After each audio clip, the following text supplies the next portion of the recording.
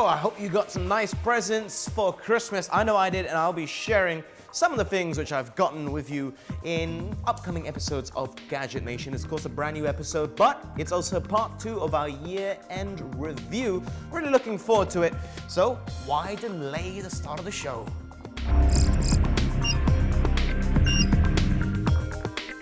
Facts and figures to really wrap up the year end. Now, this is all according to Google. There are about 2.3 billion people online. There's about 5 billion mobile phones in operation. That's a lot of phones out there.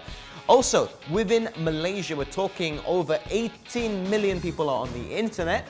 Combine that with about 4.3 who are really active daily users. And they also say that we as Malaysians spend 20 hours a week online. That's more than any other medium of entertainment like TV and movies, etc. are combined. So obviously, we spend a lot of time online. I know I certainly do. So, really wrap up the year end. We're just going to take a look at some of the trends in the internet and mobile universe for 2012.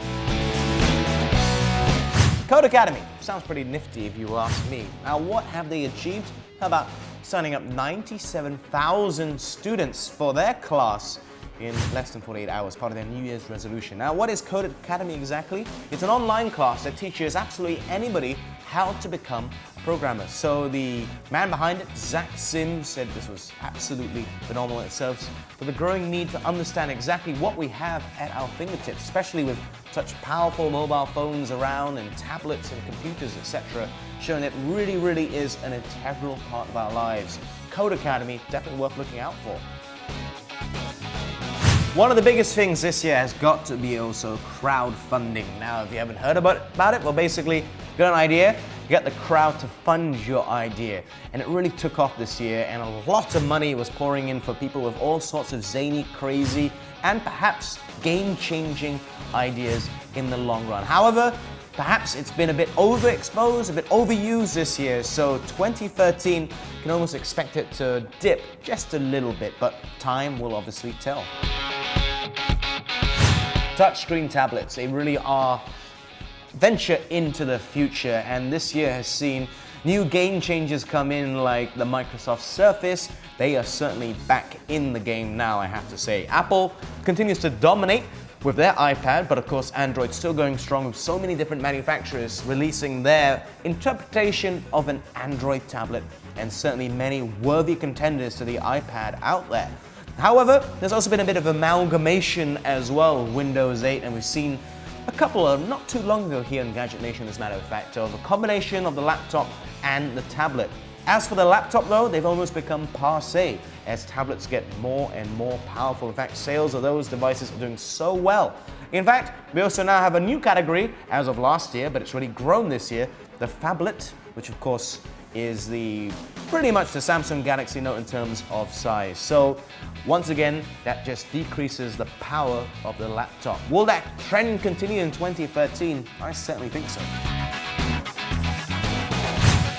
Okay, that's nice.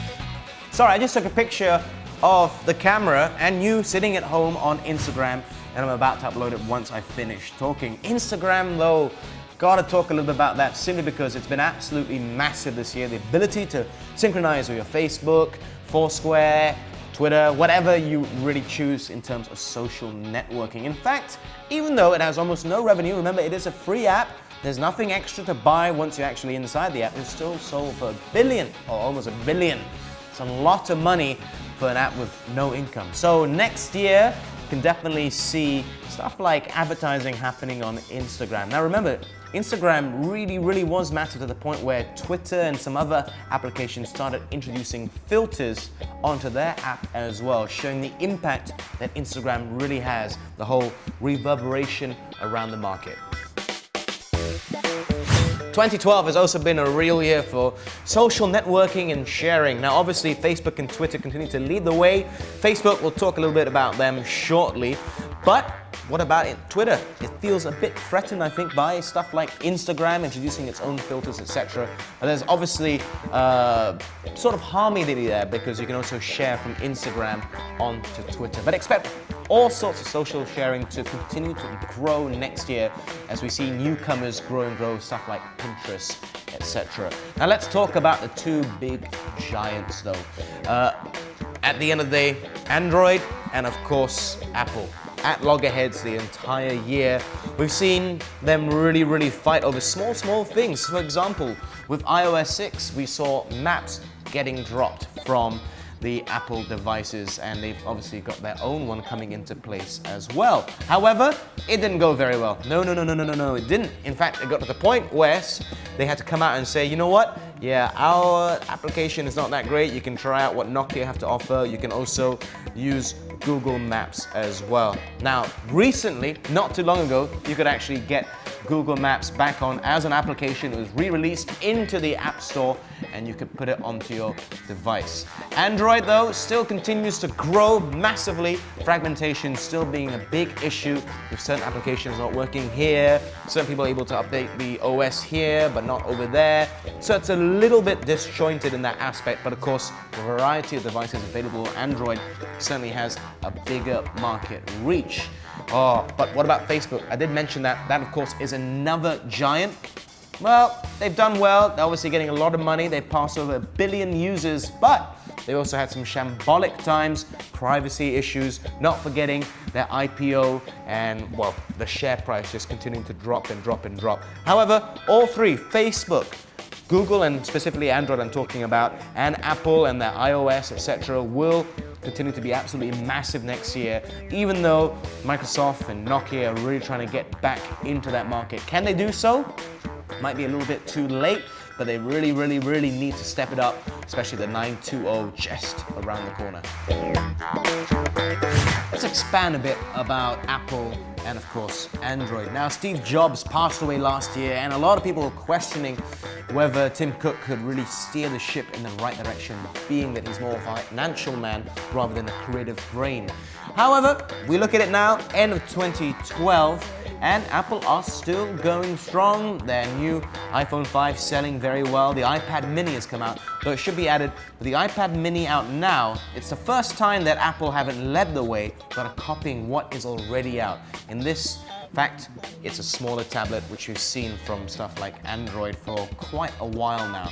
Could that be an indication of the future?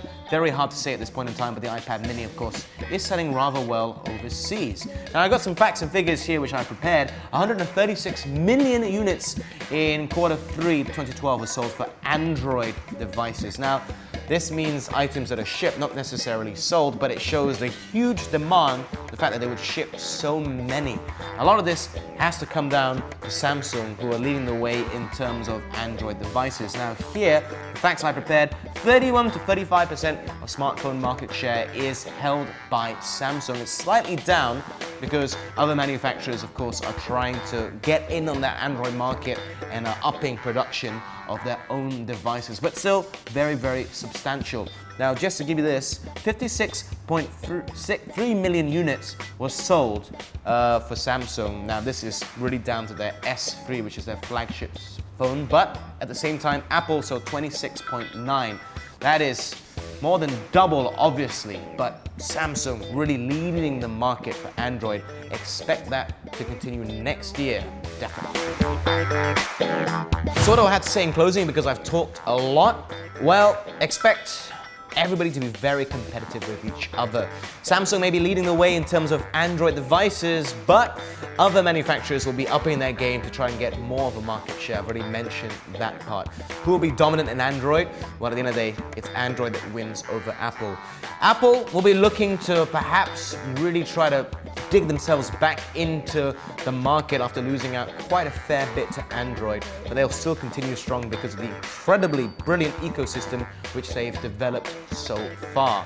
Now, other things specific here in Malaysia, expect stuff like mobile payment, you know, having your phone where you can make payments, etc., to grow in the next year. 2012 has also seen the development, well, not so much development, but growth of the cloud in terms of how you store information for your phone, information for your documents, etc. That's not going to get any smaller either. Another point which I like to bring up for next year specific to Malaysia would be content online. This year has seen iTunes finally open up content for Malaysian users in terms of movies. Yeah, it's not as expansive as what we can see in America or in Europe, but it is still a start. The ability to rent movies, perhaps in the future, more for TV shows, for music. In fact, iTunes, now we get a lot of local artists and you can download their music on your localized version of iTunes, and some of it is even available in the iTunes store in America. So that is absolutely brilliant in terms of sharing content, and it's great for local people to put up their stuff as well.